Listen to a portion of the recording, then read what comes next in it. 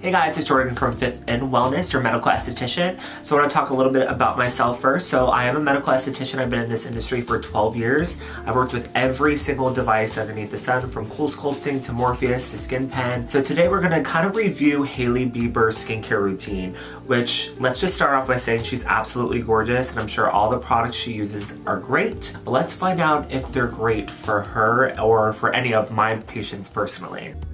One of my favorite things to do when I'm getting ready for work is I will do a mask. I wouldn't do a mask every single day, obviously.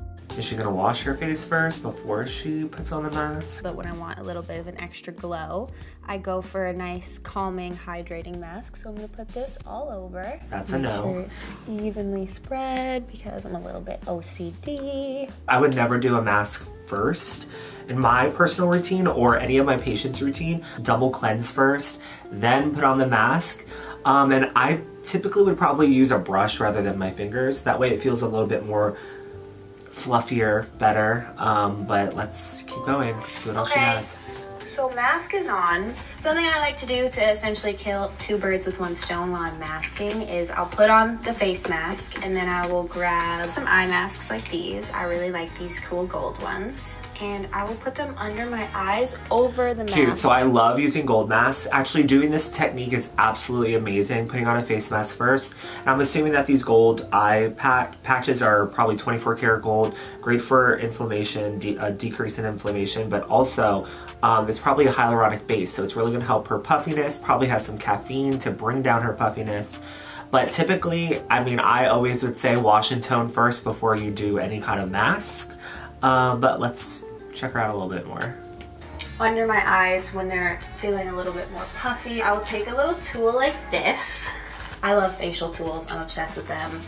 So I love this tool. Originally, this tool was actually made for a lot of injectors. So this is kind of what is called gateway theory. So basically the vibration before injectors would do injectables, it kind of takes your mind away from the pain of the needle because the vibration is taking your mind to where that vibration is. But you can use the vibration tool to actually push product into the skin, which is absolutely amazing. I love doing that and it feels great.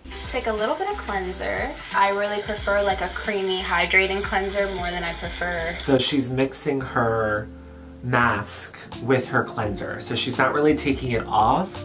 I would recommend doing that. I mean, what if you're using like a clay mask cleanser and then you decide to just, that's gross, but let's keep watching. Something that gets foamy and makes your skin feel really tight and dry. A lot of the time I wake up and my face feels a little bit swollen, like my lips are really swollen and my eyes will be swollen. So what I like to do is when I'm washing my face in the morning, I give myself a little massage like this, bring the blood flow into my face.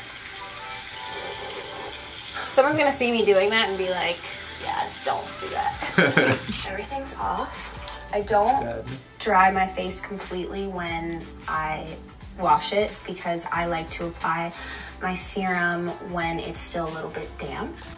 So I actually prefer you to pat dry your skin. That way your product is going to penetrate into your skin so much better. It's just gonna right into your pores, right into your skin. I'm gonna use this really hydrating peptide serum. I really, really, really love peptides for the skin. I think that... What's the serum? It's one of the best ingredients to use. It's one of my favorite ingredients to use. I love niacinamide, I love peptides, I love hyaluronic acid. Those are all ingredients that I make sure. I typically would use a vitamin C before I do a peptide serum, but she's, you know, using her serums right. I'm gonna do the slightest bit of moisturizer over my serum before I put my SPF on. I wouldn't... Okay, so she, at this point in her daytime, she's not using any active products. So typically you always need a vitamin C in your skincare routine. That's the first product you're gonna put on right after you pat your skin dry. And she also didn't use a toner. So I typically would double wash, double cleanse, toner, vitamin C. The reason that we love using vitamin C is that it's going to give you UVA, UVB protection from the sun, but it's also a natural skin lightener, tightener, brightener. It's literally your miracle worker in your daytime routine, period. And then I probably would have followed with her peptide serum and then her moisturizer. So let's keep watching and see what else she's gonna do. Before I put my SPF on, one thing that I'm gonna do is I'm gonna put a little bit of oil on my face. the tiniest bit. I wouldn't recommend doing this if you have oily skin. I always try to be really careful when I'm talking about oil. Now you could do either or. I typically would probably do my oils first.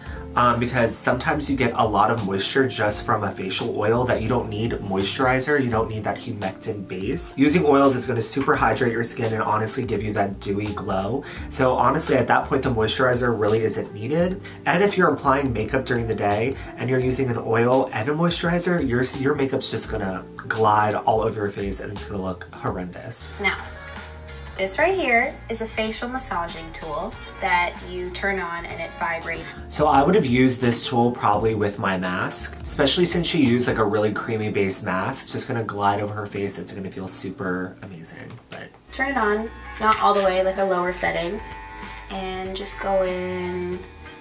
My last step of this whole entire routine is going to be my sunscreen. I am very big on SPF. I don't leave the house without it. I don't go to work without it. Even if I'm just working from home and I'm inside the house, the sun rays still hit you through the windows. Listen, an SPF is typically the last step. So she's doing everything right as far as, you know, having a skincare routine. A lot of the steps are a little out of place, out of whack. But I will say she's at least using really, really good products, peptides, things that are gonna really help her skin in the future. So let's see what SPF she uses. So my final step is sunscreen. I know there's a lot of debate around how much sunscreen you're supposed to use when you apply it every day. The way I do it, and I am so down to be corrected, people can call me out if I'm wrong, but I use like 1 full pump of sunscreen, and then if I feel like I need more in other areas, I will. So I recommend 2 pumps. It really just depends. Like if you're using a tinted sunscreen, if you use too much, you actually get like that roll-off effect and it does not look cute. But it looks like she was actually using a really, really good sunscreen called Elta MD. I'm not sure if it's tinted or not, but regardless, that's an amazing medical line that is like SPF 50. 50 and above is gonna be like your best for giving you the best protection from the sun. Add more.